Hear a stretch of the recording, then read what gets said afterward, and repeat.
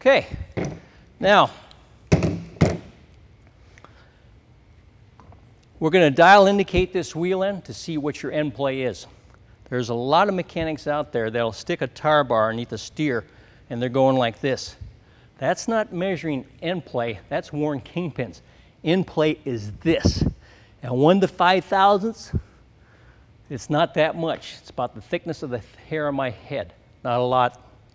So gentlemen, this is end play. You got to have a dial indicator to check end play. You got to have the right dial indicator. You got to have one that's in thousandths, not 10 thousandths. You're going to hook it up with a magnetic base on the end of that spindle. You got a tiny little offset gauge there. That has to have a slight preload on that plunger. It cannot be at 0. And guys, keep that plunger from going into the holes. If it goes into the holes, you're going to knock that dial indicator off and you're going to bend it and you're going to be buying a new one. Now, 5 years ago, these are about 250 bucks. Nowadays, they're probably around $30. Very inexpensive. So set it to 0, and what they want you to do, here, they want you to grab that wheel end at 9 o'clock and 3 o'clock. While you're grabbing it, they want you to oscillate it. And while you're oscillating it, you're going to pull towards you and hold it. And that needle's going to go to the right. Each one of these slashes represents a thousandth. So if it goes 2 slashes, that's 2 thousandths. You're going to do the same thing, except you're going to go the opposite direction, set it back to 0, oscillate it, push away from you, hold it, and stop. So if it's 2,000 here, 2,000 here, 2 and 2 is what? 4,000. Would that be an acceptable wheel end? Yes. So this is all they want you to do, guys, is grab it. While you're grabbing it, oscillate it, pull towards you, hold it. Again, push away from you, oscillate it, hold it, stop. And again, read it. Now, is that the final check, the dial indicator? No. The final check is this wheel has to turn smooth, quiet, free, without any hesitation.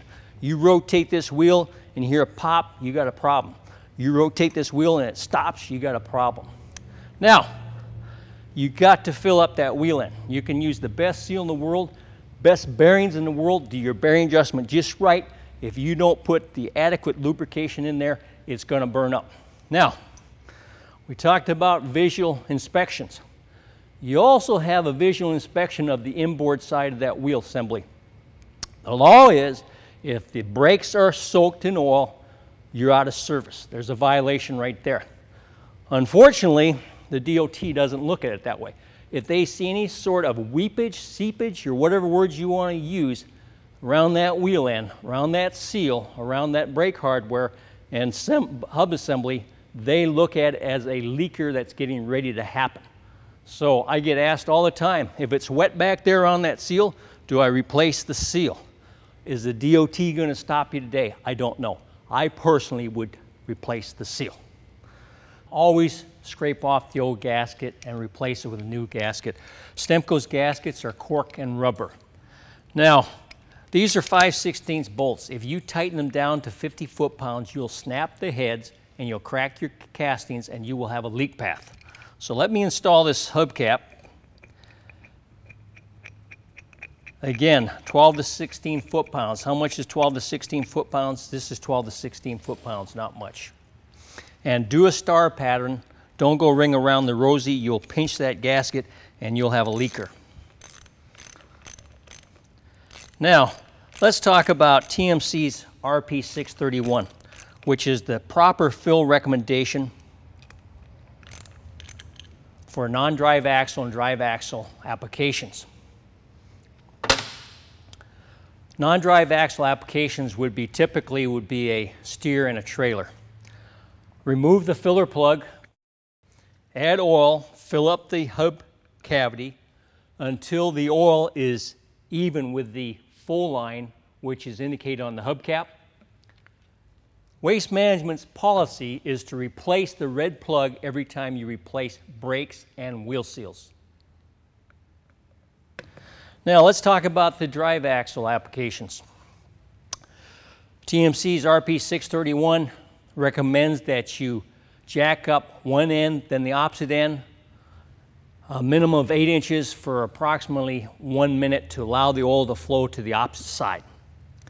Remove the filler plug in the axle, fill it up if necessary to the manufacturer's recommendation.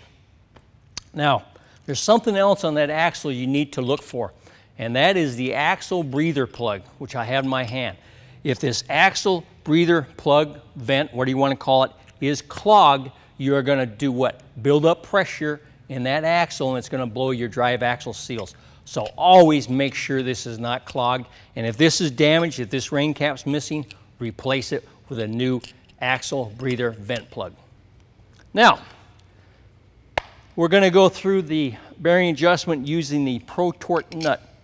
The Pro Torque nut is a single nut that replaces all your jam nuts.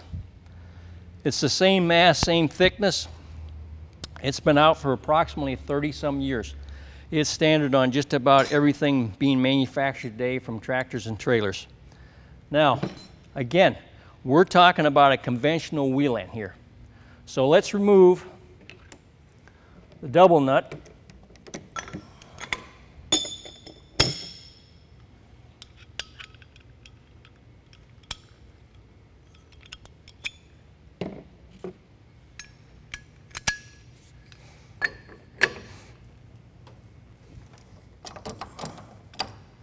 Again, do not use impacts.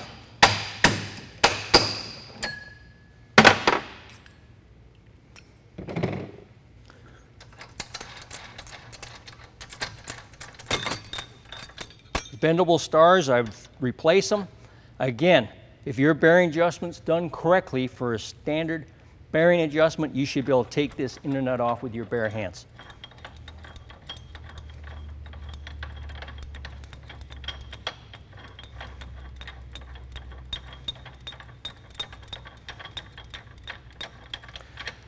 Nice thing about the Pro Torque nut, doesn't care if you work on a steer, doesn't care if you work on a drive, doesn't care if you work on a trailer.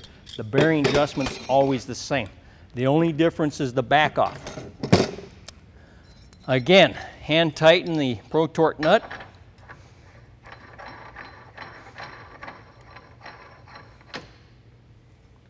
Take your breakover bar. Draw it up.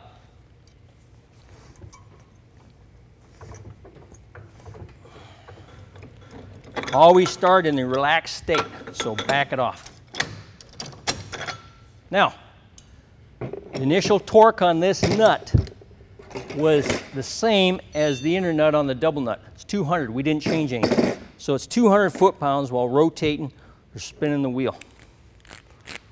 The difference is we want 3 rotations and 3 clicks. Let me set my torque wrench, and by the way, should you get your torque wrenches recalibrated? Yes, a minimum of once a year.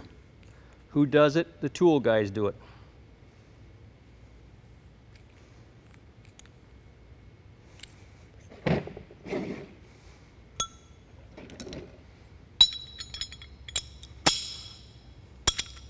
So, draw that nut up before you start rotating. Tighten the Pro Torque nut against the bearings. The initial torque is 200 foot-pounds while rotating the wheel 1 full turn. Retorque the Pro Torque nut to 200 foot-pounds while rotating the wheel 1 full turn. Torque the Pro Torque nut to 200 foot-pounds.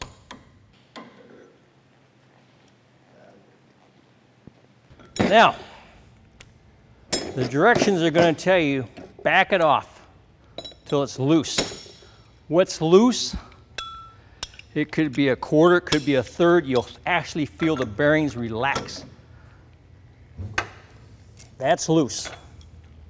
Now, I said it earlier with the double nut. A lot of mechanics out there will spin this. We know it's loose. You spin it now, you will unseat your bearings. So don't spin it. Now we're going to retorque it to 100 foot-pounds.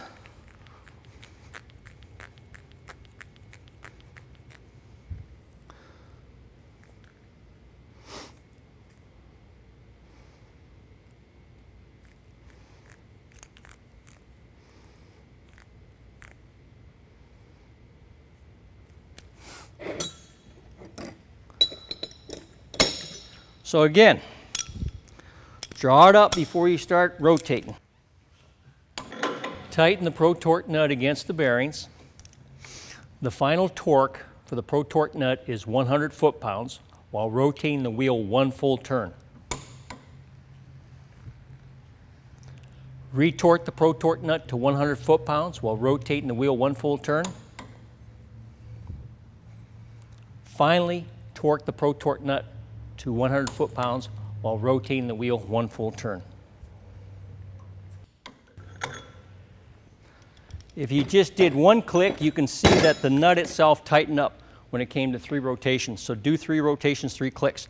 Now, this inner nut, you backed off a quarter. And the directions on this Pro Torque nut is going to tell you to back the nut off a quarter. And it also tells you 1 alignment mark. So you have 4 dimples on here, or 4 alignment marks, what do you want to call it. So you back it off 1 quarter or 1 alignment mark. From here to there is alignment mark. From here to there is alignment mark. Now, when I put my socket over the Pro Torque nut, I cannot see those dimples or alignment marks. Now, how am I going to get there? The easiest thing to do, gentlemen, is take your hub. This is your hubcap bolt hole. Put it opposite one of those dimples. Take your breakover bar and your socket right here. Use your finger right here. There's alignment mark. So if I put my finger there for that alignment mark, I know where the other one is.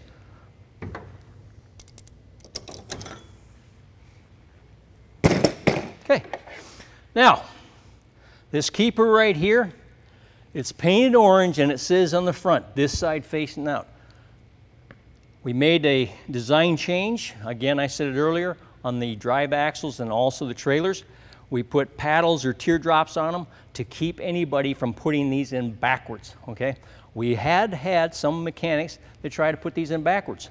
There's a groove, 360 degrees all the way around. That top tab goes in the groove. These points and teeth have to line up. Bottom groove goes into the keyway. This keeper should fall in loose. If there's any resistance in the keeper, back it off a hair.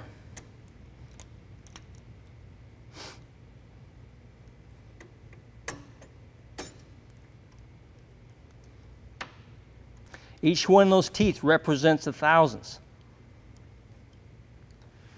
Do not force that keeper in there.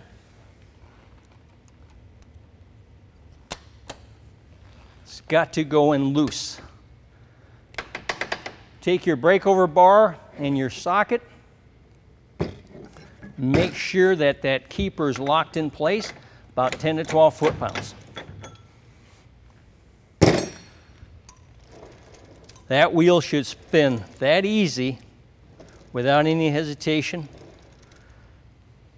without any stopping, without any popping. And don't forget to do what? Put the lubricant back in the wheel end. We're going to continue on with the Pro Torque nut, and we're going to dial indicate the wheel end just like we did with the double nut. Again, you install it the same way. Use the magnetic base. Be careful that plunger doesn't go in one of those holes, the hubcap bolt holes. Set it to 0. We're going to grab that wheel end again at 9 o'clock, 3 o'clock position while we're oscillating the wheel and pulling towards you. You have to stop. If you keep oscillating that wheel while you're pulling towards you, that needle keeps moving. You have to stop and hold it.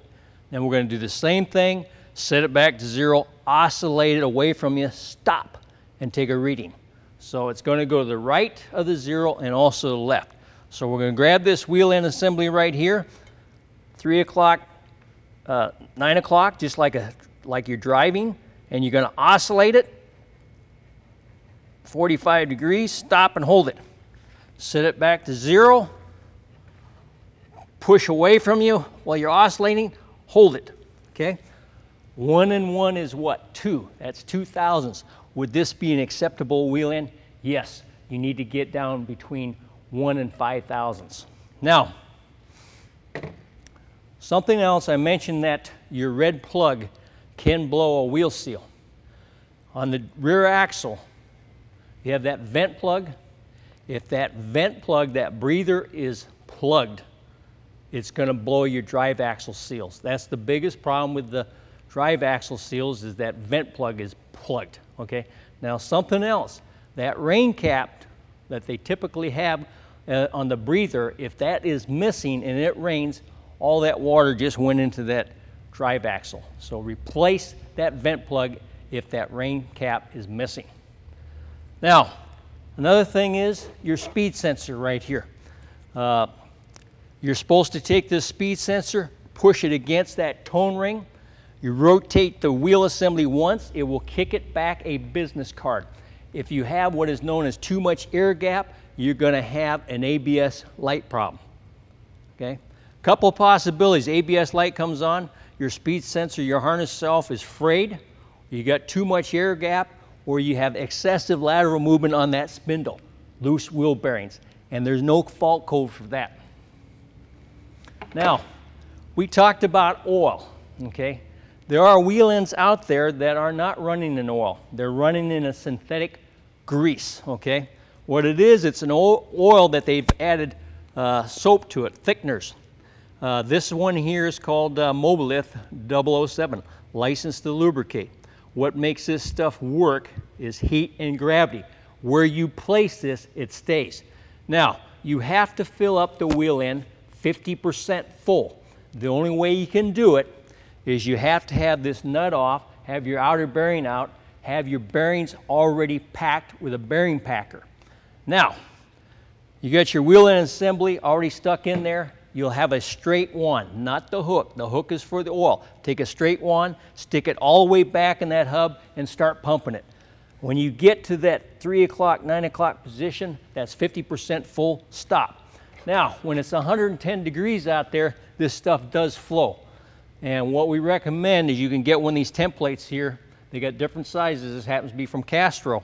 The nice thing about this right here is that will keep that semi-grease from flowing out. Start at the 12 o'clock position, let it flow down. When it gets 50%, that's all you need. Have that outer bearing already packed, shove it in there, put it back together. And this will help in the process.